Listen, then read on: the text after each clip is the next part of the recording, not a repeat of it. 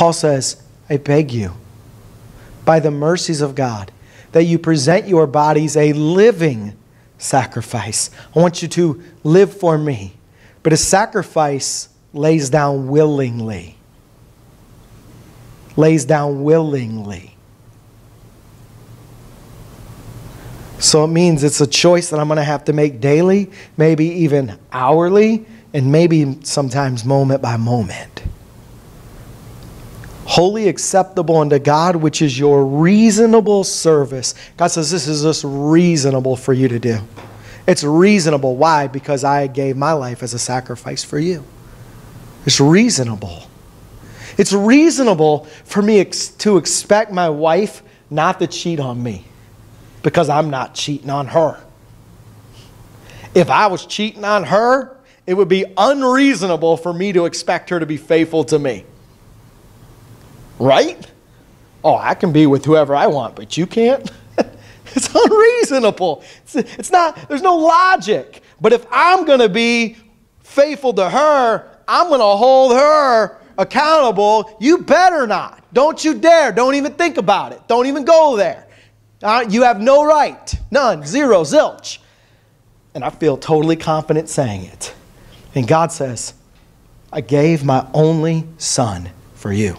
And he's very confident in saying, you should give your life back to me. And be not conformed to this world, but be transformed by the renewing of your mind. It says, don't become like the world. Focus your mind on me. Let your mind be transformed, that you may prove what is that good and acceptable and perfect will of God. For I say through the grace given unto me to every man that is among you, not to think of himself more highly than he ought to think. You know who doesn't make themselves a sacrifice? Somebody that thinks they're better than what they're sacrificing for. Or the thing they're sacrificing for. If this building were on fire, and it was a raging fire, and all of a sudden you saw me burst in.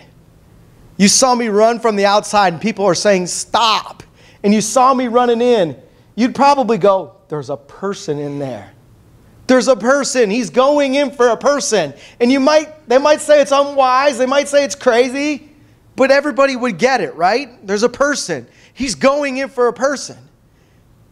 And all of a sudden I came out. And I had this chair in my hands. I got it. You'd be like, you all right? I'd be like, yeah, I'm totally fine. I bought that chair. I gave money to the special chair offering we did 3 years ago. I bought 10 chairs, and I wanted to save them all, but at least I got one. You'd be like, that dude really ain't in his right mind. But like, no, I assure you. What? Would I go in for the chair? No way. Because I'm not going to sacrifice my life for something that's not as valuable as me. It's a chair. Who cares? It's replaceable. It doesn't matter.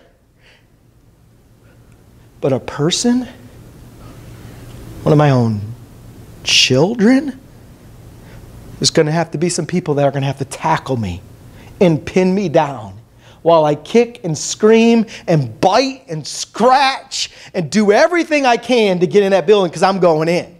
Why? Because I'm willing to be a sacrifice that's for something great. And God said, you were so great. I loved you so much. For God so loved the world that he gave his only begotten son. He said, that's how valuable you were to me. And now he says, would you view me in that same light? Would you view me the same way I viewed you? To be a sacrifice